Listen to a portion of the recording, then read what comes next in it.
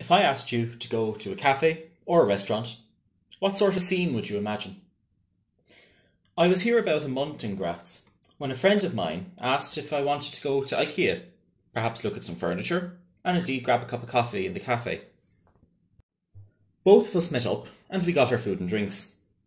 After a few minutes of conversation, we soon realised we were actually some of the loudest people in the cafe. However, we said we wouldn't allow it to put us off, and we kept chatting away. A few minutes later, my 93-year-old grandmother rang my phone, and I spoke with her for a few minutes. After a few minutes of conversation with my grandmother on the phone, another patron in the cafe turned to me and gestured very angrily, telling me to be quiet. At first I was quite taken aback. In my own eyes I hadn't done anything wrong. It was perfectly acceptable to chat on a phone in a cafe. Indeed, in Ireland, if I was speaking loudly on the phone, no one except a member of staff would make such a gesture or ask me to be quiet. And even still, I would have to be shouting the place down.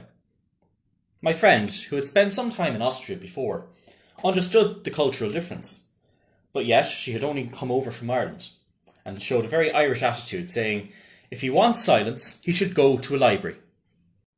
However, the entire incident did make me think. Did I expect a different atmosphere to the man who had just silenced me? Back in Ireland, cafes and restaurants are these very noisy places with machines going off, but yet they're very social spaces where one goes to have a conversation and a laugh with friends. And while they're quieter than, say, a pub, a cafe is still a place where you can be reasonably loud. However, here in Austria, I've noticed that there's a very slight difference. Yes, you can go and meet your friends, converse with them, and indeed have a laugh in a cafe. But you're expected to do so in a manner that is much quieter. Indeed, the atmosphere of cafes and restaurants is very different over here. They're much calmer and a bit more reflective.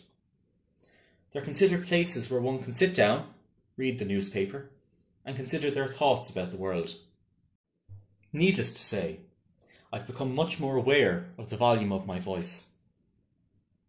And I try to keep my voice down, especially when I go into cafes.